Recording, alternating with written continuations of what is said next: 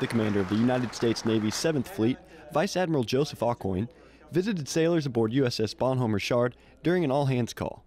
Admiral Aucoin thanked the sailors homeported in Sasebo for their hard work and spoke about the importance of forward-deployed amphibious ships in the 7th Fleet area of operations. This is a maritime AOR, and amphibious capability is needed by so many countries. I mean, I hear more from some of the countries about they want amphibs, they want the capability that you represent. Admiral Aucoin assumed his current position as Commander U.S. 7th Fleet this September and said he expects to see the 7th Fleet's amphibious capabilities grow with the U.S. Navy's shift to the Pacific. Please take care of one another, and I look forward to seeing you in the future. Thank you. Petty Officer Jeremy Graham, Fleet Activities, Sasebo, Japan.